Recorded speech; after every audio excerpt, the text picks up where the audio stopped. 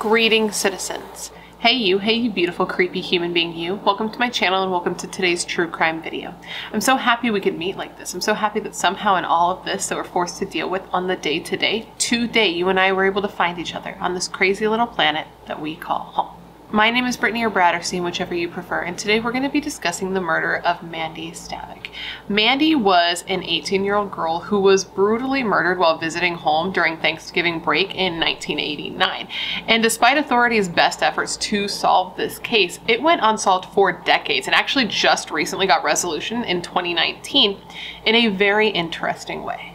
But before we get started, if you have not yet had the pleasure, please make sure to join the Brat Pack by subscribing and ringing that bell. I put out a new video every single week and I would love to hang out with you. Yes, you specifically you, but I can only do that if you join the Brat Pack and become one of us. One of us, one of us, one of us. Now, before I get into the details of today's case, I first need to say a big thank you to Skillshare for partnering with me on today's video. Now, if you're not familiar with Skillshare, don't you worry, you're gonna get familiar with Skillshare. Skillshare is an online learning platform where lifelong learners can go and develop skills or, fine-tune skills that will benefit them for a lifetime. And I have been loving on Skillshare, man, for like over a year, I feel like. I'd have to go back and determine that. Like, don't quote me. Don't take my words as fact. But I feel like it's been like a year. And that's because like Skillshare's great, man. And they really benefit this channel because I do everything here myself, right? I write, I research, I edit. It is a lot. It is a lot of work. And I don't know if you know this, but this has like become my job. I don't know how that happened. It just kind of did. I spent almost a decade as a paralegal and then completely changed my work. And Skillshare has been really helpful in that because, listen, the way we work in this world has been changing so much. And Skillshare has really been helping me fine-tune skills that I already had and learn completely new skills that I can implement into this channel and into this new chapter of my life. So if you're anything like me, you're gonna love Skillshare because it's an online learning community that offers thousands of classes to a community of members across 150 countries. And they offer these classes in a variety of subjects, from classes on things like social media success, productivity, and time management. And what I'm most currently invested in, which is, well, okay, there's two different things. I'm really interested, I'm still looking into podcasting. See if I can one day fit that into my schedule if I ever, come up with another 10 hours a day for work, which, we'll see. But also, I've been really into, I'm learning Procreate, so I've been taking a lot of different classes on Procreate. So with that said, I recently started taking a class called Hand Lettering in Procreate, Fundamentals to Finishing Touches. And this class is taught by Gia Graham. And I've really been enjoying it because, okay, I have this merch design in my head where each word on the merch is written in like a different sort of lettering. So it's been super helpful to learn lettering, obviously, now that I've been playing around more with Procreate. Normally, my husband does all of the artsy stuff for me. Like, that is his bread and butter. But now with, with Skillshare, maybe I could be an artist myself. You know what I mean? Or at least I'm trying. I'm learning with Skillshare. And that's just one of the reasons that I personally find Skillshare to be so beneficial for my life. If you were to sign up for Skillshare, you would have access to a multitude of classes on pretty much any subject that your heart could desire. And you can do it all at your own pace. And that's something that's super important to me as a very busy person with a tiny person who depends on me. Like, there's not a lot of free time for me, but you have to make time for yourself, or at least I have to make time for myself. I have to fill my cup a little bit in order to fill everybody else's cups. And this helps me do that. Now, great news. Skillshare is offering the first 1,000 members of the Brat Pack, that click the link in the top of my description box, the opportunity to peruse that all of Skillshare has to offer for free for 1 month today. So if you want to join a community of rad lifelong learners who are learning skills that will benefit them for a lifetime, make sure to click the link at the top of my description box to let them know that I sent you and peruse all that Skillshare has to offer for free for 1 month today. Now, I just want to say a big thank you to Skillshare for partnering with me on today's video. It's partners like Skillshare that make it possible for me to put out videos as consistently as I do. And a big thank you to you guys for always being so supportive of all of my sponsors. You rock. Don't ever change. Now, this is a wild case, dude. This is a case that when I was looking into it, it really made me kind of go through it emotionally. I was upset. I was angry. I was sad. It's scary. It's the type of case where the victim, Mandy, was doing something that any person does on any given day, right? She was just going on a neighborhood run. Well, maybe not any person, because you're not going to catch me running unless somebody's chasing me, but you know what I mean. She was just snatched up while doing something that she had done 1,000 times before without having any worry in her mind. You know what I mean? And then for something this horrible to happen to her and then it to go unsolved for so long. No one knew who did this to her for such a long time. And this is so very much one of those cases of if you see something, if you know something, say something, because that is how this case got solved after all of these years. So today I'm going to tell you that entire story. I read all the things so that you do not have to, and at the end of this video I want you to answer the question of the day. I'm going to give it to you now so you can have it kicking around in your brain while we go through all of the details of this case. Obviously I want you to answer it like once you have the information, but I'm going to give it to you now. And the question of the day is this: what do you believe was the motive for the murder of Mandy Stavik? Let me know all your thoughts in the comments below after we go through all the details of this case. Now, with all of that said, come gather around and let me tell you the story of the murder of Mandy Stavik. Now, I want to start this video off with a quote. This is a quote from the Reverend who actually spoke at Mandy's funeral. He said to the crowd of Mandy, quote, "Whoever did this didn't just rob this beautiful young girl of her life. They robbed us all."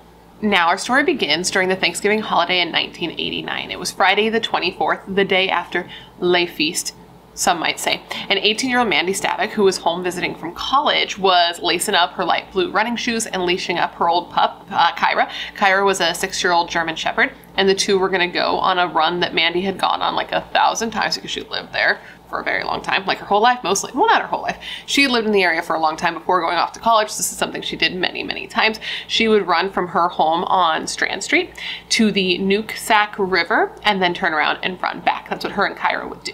So Mandy and Kyra left the house at about 2:30 p.m. and then time ticked on. It ticked on and it ticked on. And after a little bit of time, Mandy's mom started to get worried because, as I said, this was a very routine run for Mandy. She had done it a bunch of times, and Mandy was a very routine and like scheduled girl. So her mom knew how long this run generally took. And the fact that she wasn't back yet was starting to make her a bit worried. Then her mother's anxiety raised a little bit more when Mandy's brother, Lee, the son of the family, sure, Lee comes home and he was like, that's weird that Mandy's not here yet because I was outside at my friend's house and I saw Mandy running back towards the house, so she definitely should have been back by now.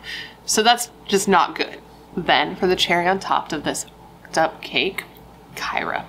Kyra comes back to the house alone. She's terrified, she's shaking, she's got like her tail between her legs and she's cowering. Her hindquarters are covered in what was called river silt, and I didn't know what that was. So I looked it up and it's described as kind of like minerals. It's like a specific type of mineral and it just kind of looks like mud. So she's wet, her butt's all muddy, she looks terrified, and she's totally alone. So where was Mandy? But first, who was Mandy?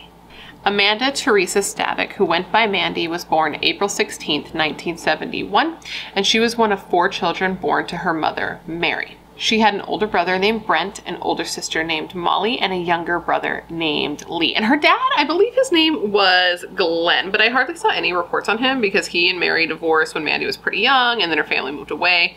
They had previously lived in Alaska, actually, but moved to Washington when Mandy was in junior high. And when Mary came over, she came with her kids, but not with Glenn, as far as I've seen. So Mandy and her family, they came over to Washington. That's where they decided to set down roots, plant roots, be trees. They decided to come to Washington, and they moved into a super small community where Mandy's mom, Mary, got a job as a bus driver. And when I say a super small community, I mean, okay, for example, in 2020, so years after the events that we're talking about right now, years later, when there should be more people there, the population was only 120 people. So it's quaint, very small.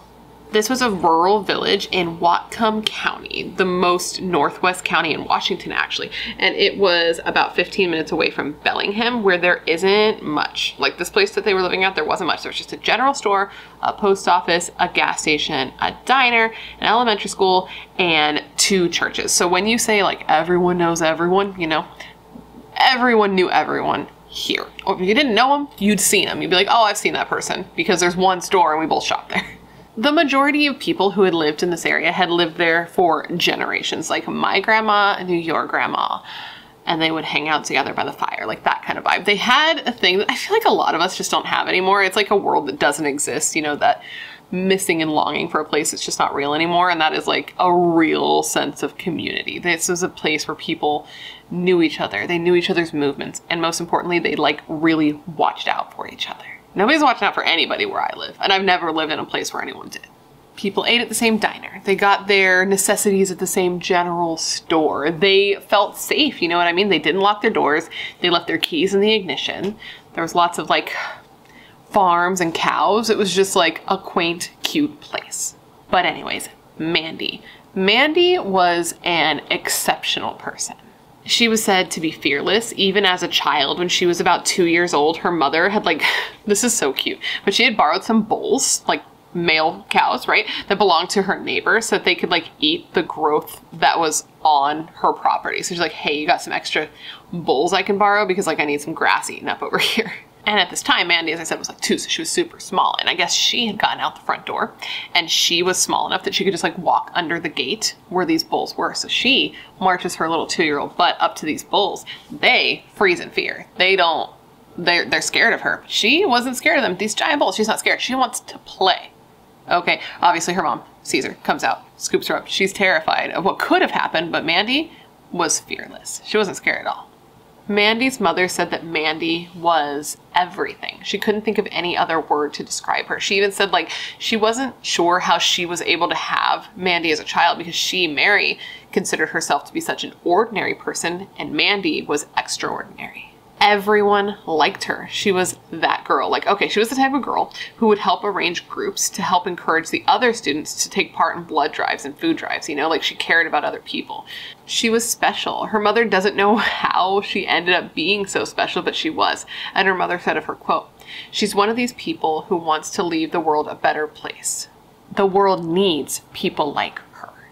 She was bright. She was intelligent. She was vivacious. She was personable. She was the type of person that was always smiling. And you can see in photos of her, every single photo, she's cheesing big time. And you know when you can tell by a person's smile that they are a good person? Well, look at her. You've seen her. You can clearly see the type of person she was just in the way her face lights up.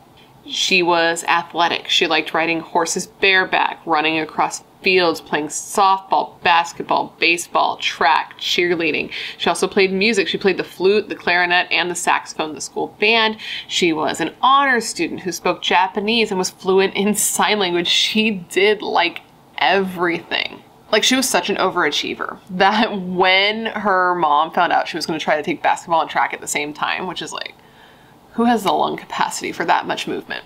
Not I, said the cow, quite frankly. But anyways, when her mom found out she was going to do that, she was like, you know, it's going to be kind of hard for you. I don't think you're going to be able to do both of these things at the same time. And Mandy was like, you want to bet? And her mom was like, actually, no, I don't, because you never bet against Mandy about anything because you would lose. One of Mandy's teachers said of her, quote, "She was a high achiever. She wanted to do well in everything she did. She had it all going for her. She had a bright future ahead of her." She was just the type of girl who like really stood out. You know what I mean? She did everything. And in addition to doing everything, she tried to do it well. She tried to do it the best that she could instead of trying to just like, I'm sufficient in a lot of things. No, I am the best at a lot of things. And her sister even said like she accomplished so much with the short time she was given on this planet. And this part, oh my God, this will kill you. I don't know if it killed me. But when Mandy was still missing before her body had been found, her mother like put out a plea to the public and a plea to whoever had her daughter saying, quote, "Whoever's got her, don't hurt her. We need her back. She's got things to do." At the time she was killed, she had a boyfriend named Rick, and he said what he loved most about her was that she was so independent.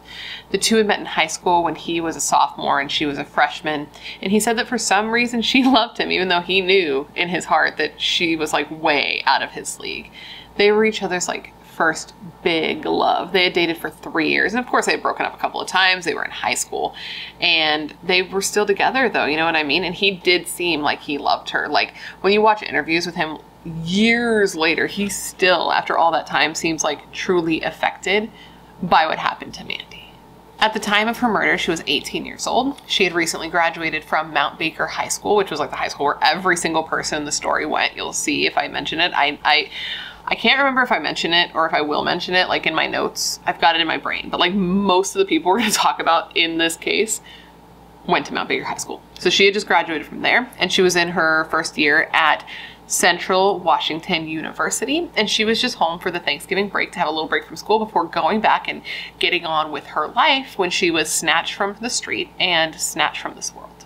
she had just gotten home from college like a day or two before. She had spent some time with friends and then, you know, had the big Thanksgiving feast on the Thursday, you know, had the big dinner or lunch, or, you know, it's 1 p.m. when we do be eating Thanksgiving. I don't know about your family, but it's 1 p.m. when I do be eating Thanksgiving dinner, which really is like Thanksgiving lunch that you eat from 1 p.m. until you go to bed that night, just periodically munching.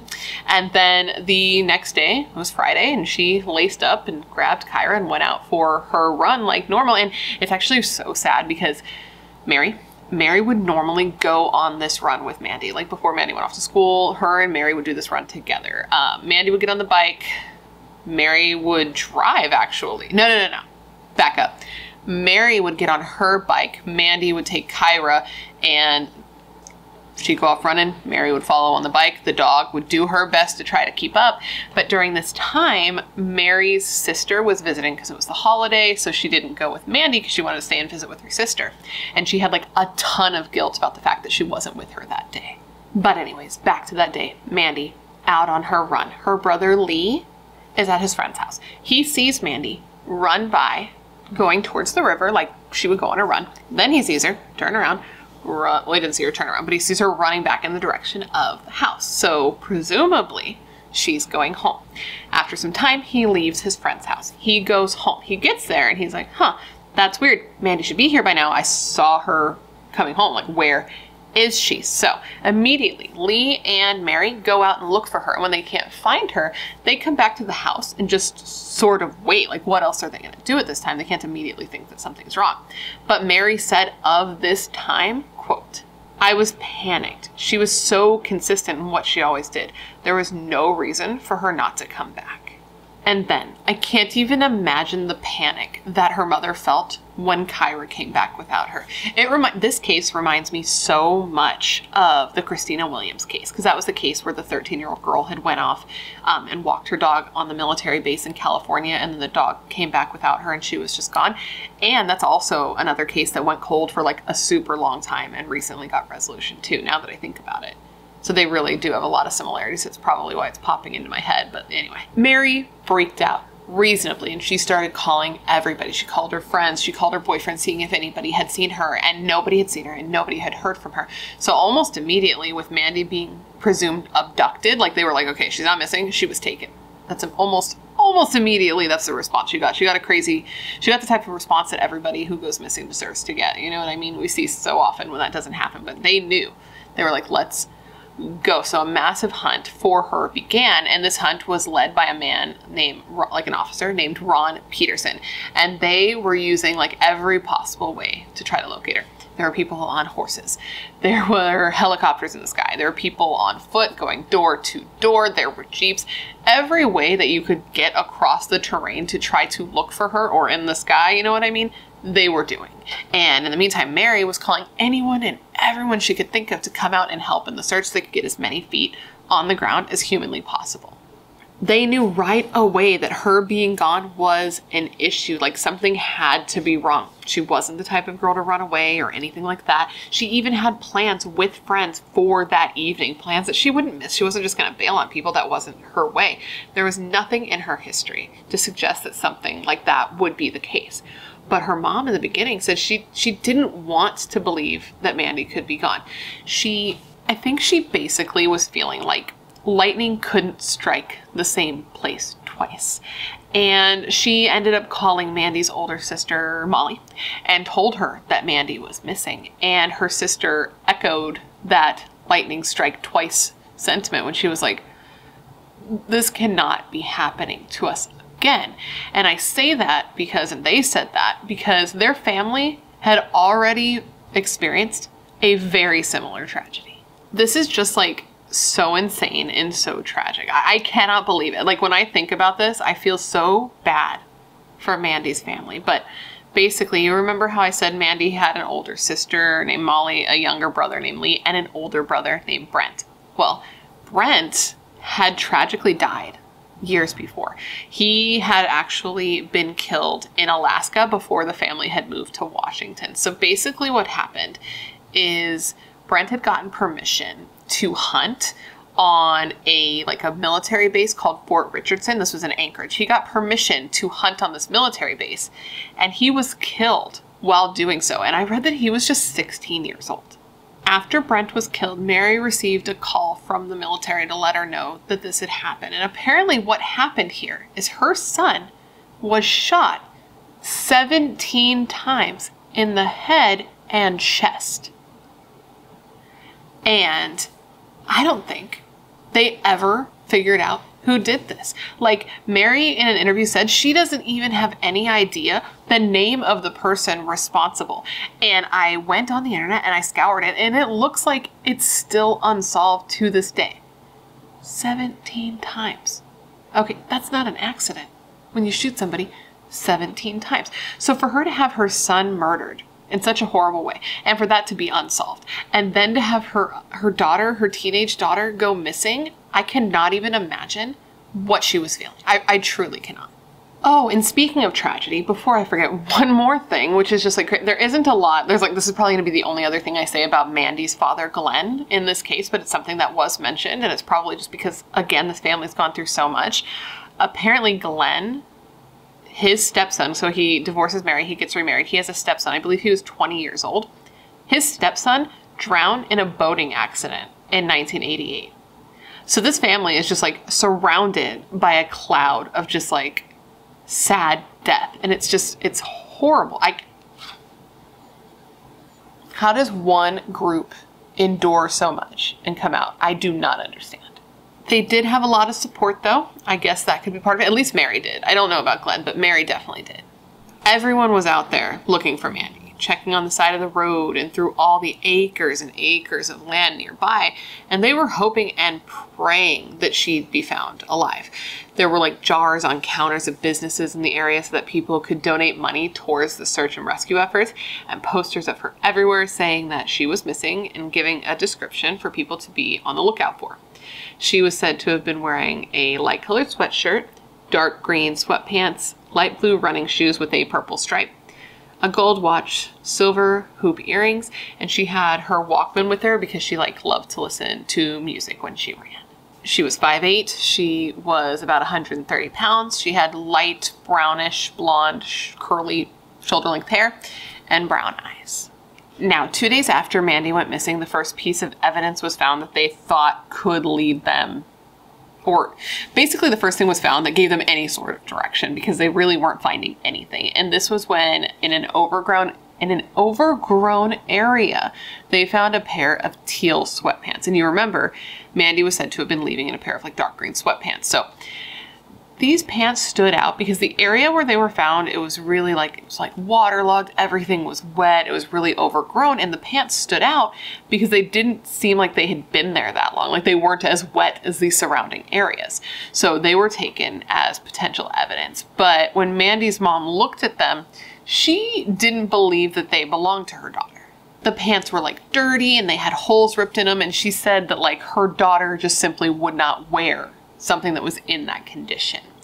I mean, I can see why police were looking into it, though, because they were outside. She could have gone through something. There could be a reason that they were ripped and dirty. So they looked into them, and they were able to retrieve fibers from them, and they actually were able to retrieve semen from them. And they were sent to the lab to be processed, and it was determined that these were not related at all to Mandy's disappearance. It took 3 days from the time that Mandy went missing for her to be found, and she wasn't found in a way that anybody would want, obviously, or we wouldn't be talking about it today. Basically what happened is, remember Ron Peterson, I told you he was the detective leading the search? Well, him and a team were in a boat, and they were going down the river, searching the river, and they came to an area with a bend, and they went off the main river and down a side channel in their boat, when all of a sudden he saw something in the distance in the water. And what he was seeing was Mandy. Mandy was found floating in the Nooksack River, and she was found a couple of miles away from her home. And what Ron was seeing when he looked out in the water was her socks and her tennis shoes, because that's actually all she was wearing at the time she was found. She was on her stomach, and her body had gotten sort of caught in debris, and that's what stopped her from continuing to float downriver. The area that she was in was sort of shallow, right? It was shallow. So Ron got out of the boat and he like retrieved her body and he flipped her over. And he said when he saw her face, it like really stunned him because of how much she looked like his daughter. He said he had a daughter about the same age. She had very similar characteristics. So when he looked at her, it was like very jarring for him. And he just like held her and was like, I got you now. Like, I got you. I'm gonna get you out of here. And this like really affected him and stuck with him. Even years later in interviews when he talks about this, you can tell like he's near tears even after all of this time. And what's so eerie and so sad is that like, even though she had been in the water for 3 days, she didn't really, like she hadn't started to decompose. She didn't look all that different because the water had been so cold that it had like preserved her. So when they were looking at her in the water, she looked like you could just shake her awake. She looked like she was just asleep.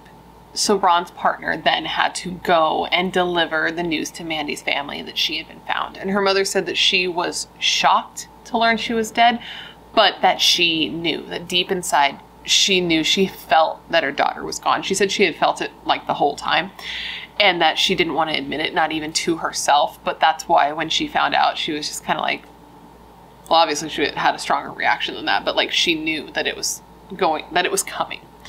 And at the time that she found out, Mandy's boyfriend, Rick, was actually at the house and he had been upstairs, I believe, and he was watching through the window and he watched Mary get the news. And at that time, he just knew as well that Mandy was gone. And then when Mary came inside and she confirmed to him what he had already believed, they just like fell apart. And then when Molly, Mandy's older sister, found out about it, she lost it. She like started screaming. She ran outside and just started like screaming at the sky, at the world, at God. Like, how could you let something like this happen to her? How can you do this to my family again? Mary has said that this is the type of thing that she wouldn't wish on her worst enemy, that this feeling is the worst thing you could possibly feel. Like there is nothing worse than losing a child, and she already knew this feeling, and now she had lost 2 of her kids. The medical examiner performed Mandy's autopsy the next day, and it was determined that her cause of death was actually drowning. And that was weird because Mandy was like a very strong swimmer. She was even a lifeguard at one point. Like she could swim.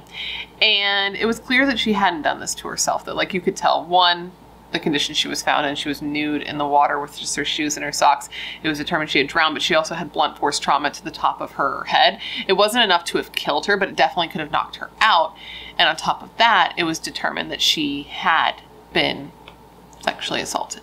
Now, at this time, DNA hadn't really been used. Like it wasn't being used to solve cases prior to about this time. I believe the first time it happened was in like 1986 in the UK. So we're right around that time, but not quite. But because Ron, the detective, had just recently gone and did this whole class with the FBI learning all about DNA, he knew that the time was now. Like this was the time when he wanted to be very careful about saving things like this, because now we might actually be able to use any DNA taken from Mandy, from the scene, all that, to solve this case. So they needed to preserve it, and then they needed to keep it so that they could investigate, find somebody to test it against, and hopefully find the person responsible for doing this. But that was going to be the part that was going to be difficult and take like a lot of time. People were shocked. They were crying. They were scared. They were feeling so many things when it came to this happening to Mandy. Not only the grief of losing her, but also the fear that like a very brutal, violent murderer was still out there, and they didn't know if he was going to strike again. The entire community was affected by this. This was the kind of thing that changed this place forever. It took a sense of innocence away from them. They were like, I could see this happening in a big city, LA, New York, Seattle even, but not here. This was the type of place that people moved to for the safety, the community, the quiet, and the peace. They came here for like a slower pace at life and to just be able to do things without having to always be worried. And now they couldn't do that. Were people going to go out just jogging? Were girls just going to go out jogging now? No, that part of their lives was just gone. And everywhere people looked, they were worried they were seeing the person who had killed Mandy, and everywhere people were looking, they were just seeing danger. The local store and other stores in the area started stocking up on mace. People started actually locking their front door, which they hadn't done before. And like a new self-defense class popped up that people could take, and it was called Self-Defense for Gentle People. Like they were trying to do all kinds of things to protect themselves. And even Mary, Mandy's mom, was like, this is the type of kook, she called him a kook, that will strike again. Like, somebody's not going to do something like this and this be like the only thing they've ever done or ever will go on to do. This is what she's thinking in her mind. This is what most people would think in their mind. And it's so sad, dude, because Mary, she came out after this and was like, listen, I don't want to let my 2 remaining children go anywhere now. Like Lee and Molly, she's like, no, you're not going anywhere. And I totally get that, dude. To have 2 of your kids murdered, I couldn't deal with it, dude. I wouldn't. I don't even have words. I'm not even going to even try to have words for that, but I can understand why she felt the way she felt. And she said that like the local parents in her neighborhood, they like banded together to start sort of like a crime watch thing so that they could watch for each other, kind of like a neighborhood watch, but like for more serious crimes. And they were teaching their children, who previously they didn't have to teach this kind of stuff, what they needed to do to protect and defend themselves. And what's super crazy is this fear and like uncertainty didn't stay contained to Mandy's hometown. It spread even where she went to school, to the college, the university where she was. It had spread there. People were scared there. Dorm rooms started having their locks changed. They had a memorial service for Mandy, and like the kids there, the youths, the college students were for the first time really for most of them. Obviously some people had experienced tragedy before because that's how life goes, but this was like showing them how fragile life really is, even at such a young age. It's something like that happening at that sort of age between like 14 to 20. I mean, I can't really say that. This is personal experience. It's very eye-opening to have something very violent happen to somebody you know when you're in a formidable age, especially when you're at that age where you feel invincible, untouchable. Nothing can happen. You know it can, but it's not going to happen to you. And then it happens to somebody close to you, somebody you knew well, or somebody that you just knew in passing, and it changes you. It just does. This was also a very publicized case. Every TV station, radio station, newspaper, they were all covering Mandy's story. Even outside her state, people all over were affected by Mandy's murder. Like, Mandy's mom got letters from all over the place. People all over the country that had never met Mandy but were still affected by what happened to her. Everyone saw somebody they knew in Mandy, their own friends, sisters, daughters. It was like her basketball coach said, Mandy's legacy was one of love. Nearly 1,000 people attended Mandy's memorial service. It was so large that there weren't any churches within miles that could house so many people. So her memorial service ended up taking place at her like old school auditorium. And this was so intense for her mother because she like knew.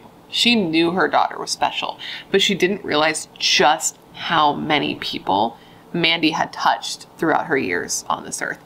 And she said it was really hard for her because like so much of her wanted to preserve Mandy and keep her just for herself, keep her memory just for herself. But in losing her, she had to kind of share her with the world. Mandy's basketball coach did a eulogy at her funeral. Is there one eulogy? My brain is not remembering how funerals work. It's been quite some time, thankfully. But I know there was a reverend, but also her basketball coach did a or the eulogy because they were apparently very close. Like, it was more than just a mentoring through sports type situation. Like after, you know, her mom and her dad got divorced, this guy was like a father figure to her. And she had even written him like a card at one point saying that he was like the most inspirational and influential person like in her life. So they were very, very close. Her uncle also spoke to the audience. He was the person who spoke like for her family. He was their spokesperson. And he said to the audience for her family, quote, "When we felt fear and anger, you gave us love. When we felt grief, you grieved too. Here in the depths of mourning, we can feel healing begin." A song was written for Mandy that was performed at her funeral, and it was called Mandy Song. And in it, there was a line that said, quote, "In our hearts, you will always be a very special memory, Mandy," end quote. And the song was performed at the funeral by some of her friends, and it was super emotional. The whole thing was emotional.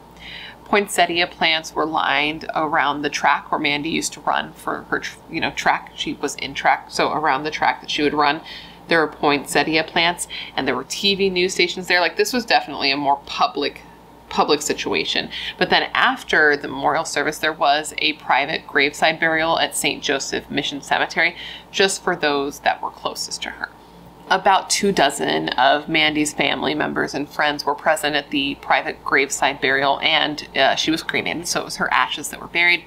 And this cemetery was super close to her mom's house. I think it was just like a half a mile, so she would easily be able to visit. And the reverend said, you know, there's a part of us that never dies, like during her funeral. That's what he said. And I guess, you know, that's the part that her mother gets the opportunity to visit. During the graveside funeral, her boyfriend Rick was one of the people that were there, and he was there holding a teddy bear that belonged to Mandy. And you can see a photo of this. I found a clip from newspapers.com where you can see him. In the article, it says like a friend was standing there with Mandy's teddy bear, but it was Rick. And it's so sad. Like, it destroyed my heart. He said that he had to, like, after she was killed, he went back to college and he like retrieved some of her things, and one of those things was that teddy bear. And he said that it like smelled like her. And then he broke down. Oh God, see, it's gonna get me again. And then he broke down in that moment saying that like the smell had faded. And that, like, I don't know what it was about that. It just messed me up a little bit. After Mandy was killed in late December, so, you know, about a month after Mandy was killed, 40 people met at Mary's house, and they got together because they were planning to do like a demonstration, essentially. They said they wanted to get together and stand against fear. So basically, they all got together and they were going to hold hands and they were going to march down Strand Street. They were going to take the walk that Mandy would have ran, right? Do you understand what I'm saying? I don't know why the sentence isn't coming out good. Probably because I don't sleep, because I have a baby that doesn't sleep, but you know what I mean. They held hands and they walked down this stretch of road, which is where Mandy had ran, because they were saying that they didn't want fear to control and dictate their lives. They said that their love was stronger than the fear that they were all feeling. They wanted to make the choice to not live in fear. So they walked all the way to the cemetery where Mandy's ashes were buried, and they said a prayer for her before going back to Mary's to just sit and talk and remember Mandy. And Mary said that this was like a very good thing for her because, one, it helped her, you know, remember her daughter, helped other people remember her daughter, but it also showed her that despite there being a lot of ugliness in this world and horrible things, there was still some love and beauty as well. Now, back to the investigation. Police were able to put together the route that Mandy had taken that day. But, like, obviously her mom's like, I know what route she took, but you weren't actually there, so you can't know for sure that she did take that route. So they were able to piece together the route that she took based on the eyewitnesses from people who had actually seen her out on that run that day, and they were able to tell where she was at what particular time. They determined that Mandy had started her run from her mother's home, obviously, which was on a dead-end road that was about a mile from the highway. And then she ran west towards Strand Street. And Strand Street was a 2-lane long road with like fields and trees and what looked like farming land on either side of the road. The area where she had ran was pretty remote. Like, there were houses, but not very many. And each of the houses were on like giant plots of land, like acres and acres between neighbors. So they were pretty sparse, pretty spread out, but people were there, right? And this area is actually like super duper beautiful. I looked it up, like photos on a map, you know, and it's a gorgeous area. But the point is that it's very remote. She ran to the river, then she started to run back. And that's what they were able to determine. And they were able to determine that she had at least made it to the river and started to head back because her brother Lee, remember, saw her when he was at his friend's house, saw her run and then start heading back. And also a man in a pickup truck had seen her running towards her house. And she was only about a quarter mile away from her own home when this person saw her. They also came to the determination that Mandy had to have been abducted by somebody who had a vehicle, because Mandy was just like far too fast on her feet for anybody to catch her. She was like a very fast runner. They also determined that whoever did this must have had some sort of weapon to subdue her and get her into their vehicle, which is probably true. But then I think of cases like Mickey Shunick. If you've seen my video on that, Mickey Shunick was riding her bike when she was hit, like the person hit her with their vehicle and then abducted her. So when I think of things like this, I'm like, what you're saying is most likely true, but like anything could possibly happen. But that's what they had determined, that there was probably a weapon used. She was forced into a vehicle, and they figured that whoever did this was either local or the luckiest son of a bitch in the world. Police were even able to determine the spot that they believe Mandy had been abducted from. So basically they brought in a tracker, and this tracker followed all of the clues that one would follow in order to determine where somebody had been. I don't know anything about this science, but basically they followed all the tracks from her and from Kyra, and they were able to find a spot where her track stopped and Kyra's tracks just completely stopped. They were able to see in that area, like in the shoulder, on the shoulder of the road, there was like some disturbed grass. It looked like perhaps a scuffle had taken place, which, you know, lines up their track stop. All of a sudden there looks like there was a scuffle between 1 or 2 people, and there was a river with river silt like right there. And you remember that Kyra, her butt was all covered in river silt. So they were like, okay, this is most likely where she was taken from.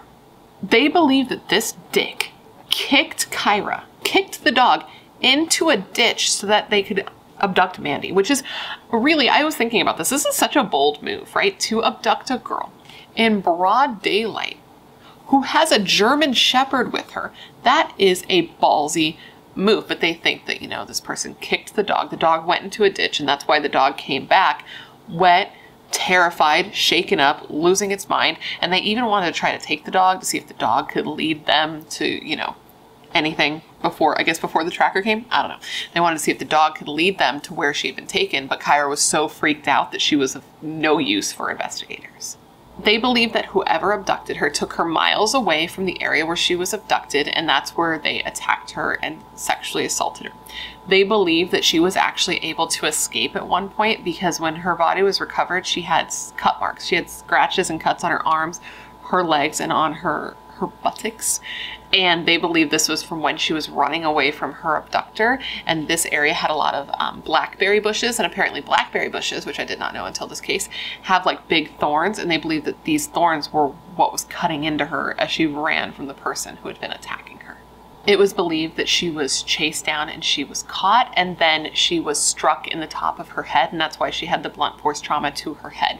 They think that this likely knocked her out, and then her captor placed her in the river where she either sank and drowned, or they held her there until she was dead. Which is just so fucking dark, man. And as far as I can tell, they never did find the crime scene, and they never did find the area where she was placed in the water. She was just, you know, in the water, and she had floated for a while, so they weren't able to find the place where she had been put in the water. And then she got caught on that debris, and that's why they were able to find her in that shallow water where she was recovered. Now, as I mentioned, just like in passing earlier in this video, Ron Peterson, the guy who was leading the search for Mandy, he had recently taken a class like on DNA collection with the FBI. So when they found Mandy's body, he knew that the way that they recovered her, the way that they got her out of the water, and the way that they recovered the DNA was very important. They needed to do everything in their power to preserve anything they had left. He said his biggest fear was disturbing any DNA that was on her body when they took her out of the water, because really they were going to have a hell of a time retrieving anything, if anything was even still there, because she had spent days in the water. Anyways, he used his training. They got her out of the water, and they were able to retrieve DNA from her body. And it was a very specific type of male DNA that was found on her. I'm sure you can put 2 and 2 together, and that's part of what helps them realize, before obviously doing an examination, the dark things that had happened to her prior to her being killed. From there, they needed to figure out who had done this. So they were like, okay, who is fucking weird? Who is somebody who sticks out in this community that people would have bad feelings about? It has to be somebody who, like, this person has to have some other sort of weird tendency if they're going to go on to do something like this. Tips definitely came in. People were like, oh, I can tell you who's weird. I got some weird people up in this bitch that we can talk about. And they definitely had a list of, I think definitely a lot. They had a list of men that they wanted to look at that maybe possibly could have a reason. Maybe not so much of a reason, but they were like, we got to start somewhere. So they had a list. One of the first people they wanted to look into, or at least one of the people on their short list in the beginning, well, they had a long list in the beginning. Let me backtrack. One of the people they looked at in the beginning was actually one of the last people who saw her alive. This was, I believe, a man named Paul. And it's the guy in the pickup truck who saw Mandy when she was running by. And I think they looked into him for a couple of reasons. One, he like lived close by, and she was abducted from near her home. He had told police that he had seen a vehicle with like tinted windows, I believe it was, that was near Mandy at the time, but he was pretty vague about his description. And they kind of felt like it was possible that he was inserting himself into the investigation. And this is something that some killers do sometimes. Do sometimes. So anyways, those reasons made police look harder at him. So they start looking into him. They actually ask him for a DNA sample and he says no. So they had to actually get a court order. They get his DNA and it turns out he's not a match. They also looked into another man. This was I was going to say a local drifter, but like that's not a thing. I don't think you can be local and a drifter. I think drifter by default would mean that you are not local. So they looked into a drifter because they're like, drifter? Of course, it can't be somebody who's from our community. We're too good, too close. So they look into him because, you know, he's an outsider. He could be a weirdo. We don't know. But they look into him, they test his DNA, and he too was excluded. Police were also trying to locate a man who had been seen in the area when Mandy disappeared. They were able to put together a composite sketch of this man who was said to have been white, 30 to 35 years old, with a pudgy face and cheeks, dark hair, a mustache, and some stubble. And this sketch was distributed amongst people everywhere, like all over the place, but it actually never really went anywhere. I don't know who this guy was. And then later when we find out who actually did this, he didn't really fit this description. So I'm not really sure who this guy was, but they put this out and it was in the newspapers and it didn't come to anything. So that's another dead end. Obviously police wanted to look into Mandy's boyfriend at the time because how often is it the boyfriend, husband, partner? All the time. All the time. So they look into him and he said that he actually understood. Rick was like, listen, I get why you're looking into me. I'm actually glad that you are because it means that you're doing the most and all the things that you should be doing because I want you to catch my girlfriend's killer. And police looked into him. They said he was super helpful. He was super forthcoming. He was very open even about like things that weren't like great in their relationship, like the fact that they had broken up several times. But he too was looked into, his DNA was tested, and he was not a match. So again, another dead end. This case was dead end after dead end after dead end. Police looked into every possible lead where this case was concerned, and they received new leads every day. They followed hundreds of leads. They had made a DNA profile. Obviously, they they didn't make it, they had it. They fabricated this DNA profile. No, they didn't. They didn't do that. They had their DNA profile and they ended up taking DNA from like 30 different dudes. Okay. And they tested all of them against the DNA profile they had. And each time they were like, is this going to be him? Is this going to be him? And then it wasn't. And they were getting their hopes up and getting so like ready to get it solved. They wanted to solve this case. It was so hard to have an unsolved murder in this small community. They were so tight-knit. Everyone knew everybody. All of these officers, a lot of these officers that were working the case looked at Mandy and saw like their own daughter. You know what I mean? They had a lot of personal investment in getting this solved, not just professional investment. So with each person that they tested and it came back that it wasn't them, they were just losing hope that they were going to solve this case. And with each exclusion of a suspect, they were just like, who the fuck is this guy, dude? Direct quote. Now, you may be hearing this case and be thinking, a young girl found in a river in Washington in the 80s. I don't know why I'm doing that, but you might be hearing that and thinking, that sounds familiar. That might be because you're thinking of Gary Ridgway. Now, if you're not familiar with Gary Ridgway was an American serial killer who killed a lot of women in the 80s. He did most of his work, he killed most of his victims in Washington and Oregon. Oregon was a little bit, but it was mostly in Washington. And what he would generally do is pick up vulnerable women, oftentimes sex workers. He would strangle them, he would assault them, and then he would put their bodies in rivers. And he was known as the Green River Killer. Now, it was speculated that Mandy might have been a victim of the Green River Killer because she did fit his profile, sort of, right? She was a young white woman who was killed and found in water, and he did kill young women and put them in water in Washington in the 80s. So it makes total sense that they would put those two and two, sometimes make four, sometimes they don't make four. It always makes four, but it didn't in this situation. So basically, once they had gone through all of their leads, they actually reached out to the Green River Task Force. And they're like, hey, this is what we have. They gave them everything they had on Mandy, like their whole file. And they're like, look at this and please tell me if she is one of yours. Because they were desperate. And the Green River Task Force looked at it and they're like, I'm sorry, but no, like she doesn't fit his profile. She wasn't killed by him. So now they were back to square one. And with this, not with this, but this in conjunction with all of the other leads that they had followed and had not gotten any resolution with, the case went cold, and it would stay cold for 2 decades. But that is not to say that nothing happened during that time. Over the years, Mandy's friends and family did everything they could to ensure that leads were still coming in and that her case wasn't forgotten. Crime Stoppers got involved, and they actually donated some money towards a reward fund that was set up for, if you give us information that leads to an arrest, we're going to give you this money. We've heard it. We've seen it. It happens. And there was actually several funds set up for, a reward fund. There were also like fundraisers done just to raise money to help Mandy's family during this time. There was a lot of things going on that involved finance. Sure. And Mary did everything she could to keep her daughter's name, her case, in the public eye. She did not want people forgetting about her daughter. She would do interviews and she would just say, listen, I'm trying to tell my story as much as I possibly can so somebody out there can see me, can hear this story, and hopefully come forward and help me figure out who murdered my daughter. But still, nothing came of it. 25 years went by and they still had no promising suspects, but they had to keep moving forward, keep being persistent, just keep going. They said that Mandy was dead, but that her case would not die. Like, I cannot stress just how affected people were by her murder. Even decades later, quote, tough, hardened cops were shedding tears about this case. They'd get choked up just talking about Mandy, which is kind of incredible and honestly speaks to the impact she had over this small community.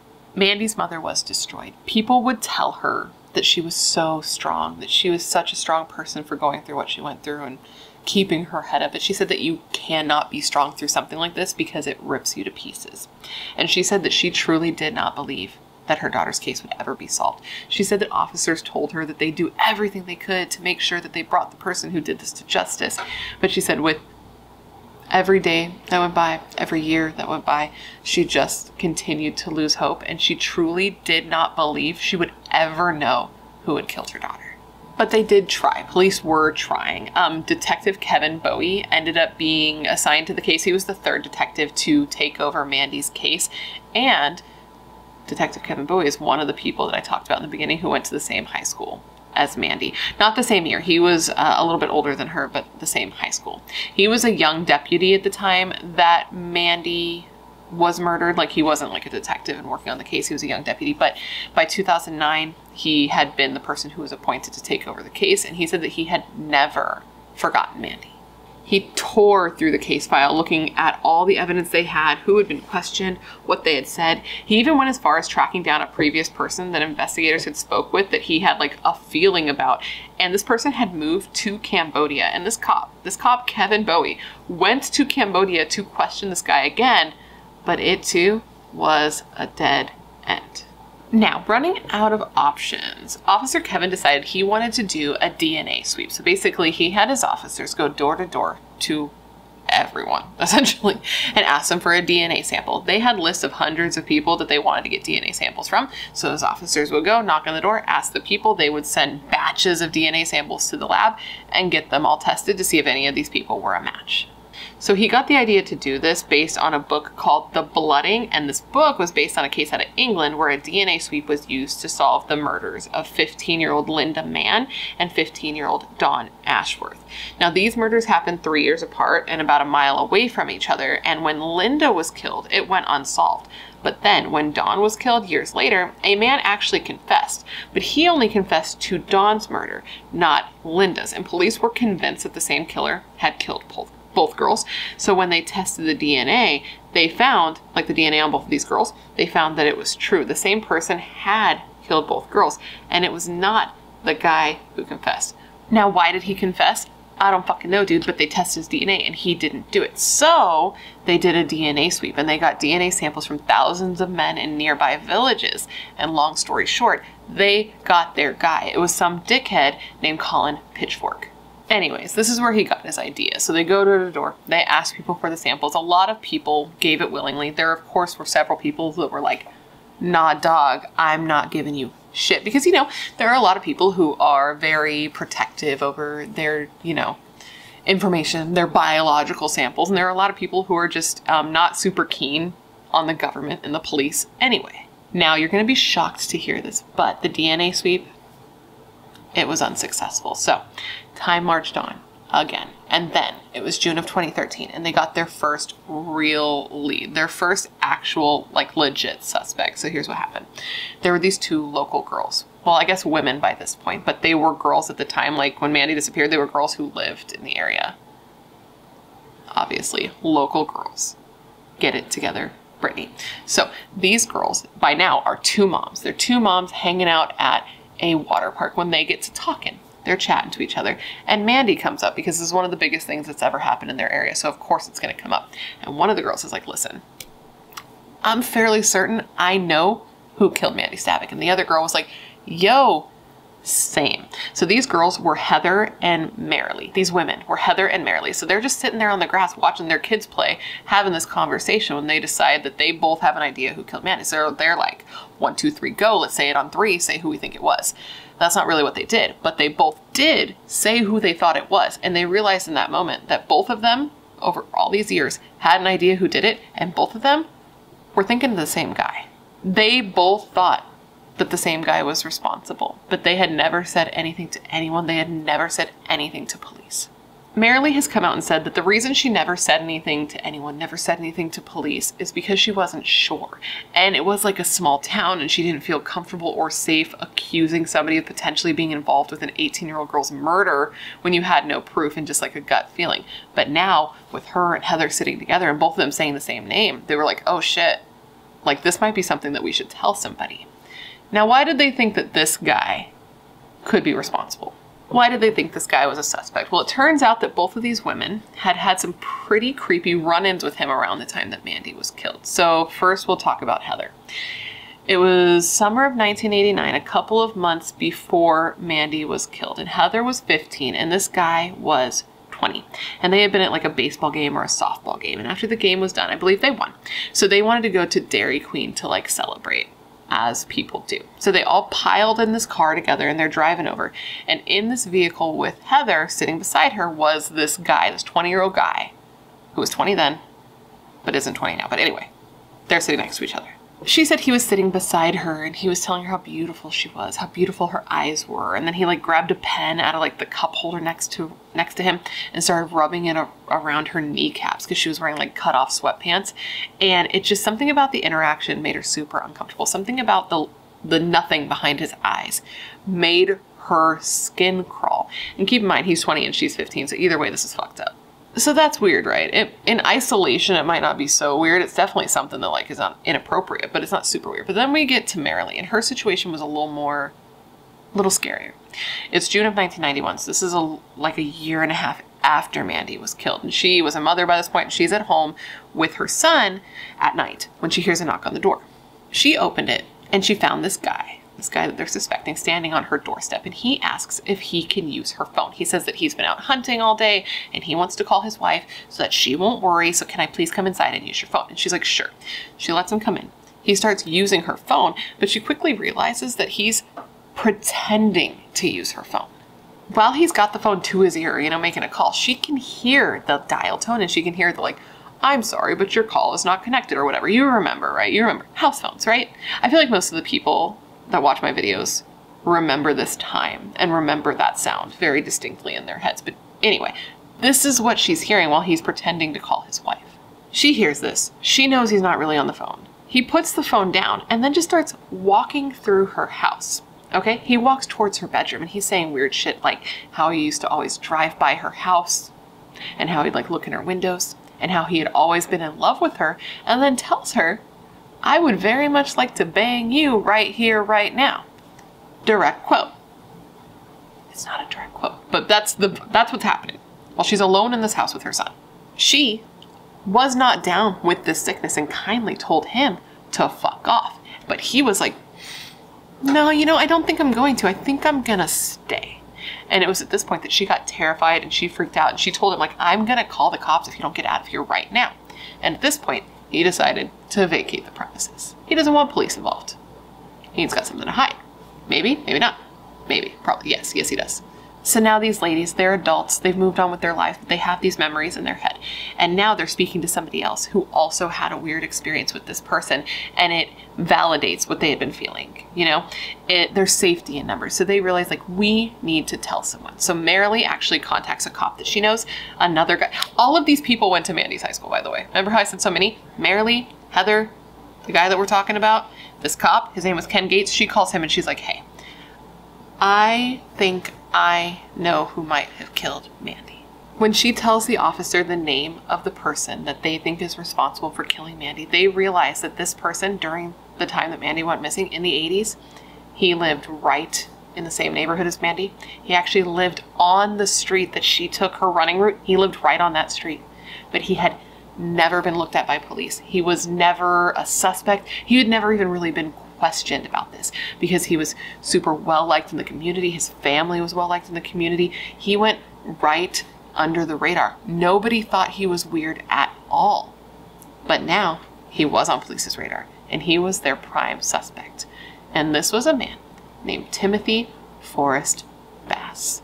But we're going to talk all about Timothy next week. I am so sorry, but this is such a long case with so much information. The way they go about catching this guy is super wild. The way he acts when he gets caught is super intense. The way he tries to sully Mandy's like memory and who she was. The way he tries to blame one of his own family members for the murder is disgusting. We'll discuss his connection to Mandy or his lack thereof. There is just so much more to go through. And when I looked at my notes, I knew it was too much for one video and there had to be a part 2. So make sure to come back and watch it. I'm always super surprised. Like, I haven't done a lot of 2-parters. I think I've only done like less than, I think I can count them on one hand, but I'm always surprised by how many people come and watch the first video and don't watch the second video. I don't know how you live your lives like that. I could not do it. Like, I need to know the full story. I need resolution, but some people really do be out there wilding. But with that said, that, my friends, is the story of the murder of Mandy Stavik so far. I hope you found it interesting and informative, and I gave you all the information you would want when looking into this case so far. And of course, I want to thank you for remembering Mandy with me today. Now, considering everything I told you so far in this video, I want to revisit the question of the day, and that was this. What do you believe was the motive for the murder of Mandy Stavik? Let me know all your thoughts in the comments below. Before you go, please don't forget to leave me a comment down below of what case you'd like to see me cover in the future. As you know, I have a long list of cases, and anytime you leave me a suggestion, I put it on the list with your name next to it. So if I cover it, I can give you a shout out. I love looking into the cases you guys suggest because they're often cases I haven't heard of or cases that need more coverage. And I know you're filled with good ideas and good taste. Otherwise, you would not be here. If you haven't already, please don't forget to join the Brat Pack by subscribing and ringing that bell. I put out a new video every single week and I would love to hang out with you. Yes, you, specifically you. And if you want to hang out more consistently, all my social media is listed down below, along with a link to my membership where you get early access to non-sponsored videos, priority comment responses, things like that. And now I just want to say one last thank you to Skillshare for partnering with me on today's video, and a big thank you to you guys for always being so supportive of all of my sponsors. You rock, don't ever change. And now with all of that said, I just want to thank you for being here when you could literally be anywhere else in the world. That is tight. You are tight. Please stay safe and be a better person than you were yesterday, and I hope to see you in my next video.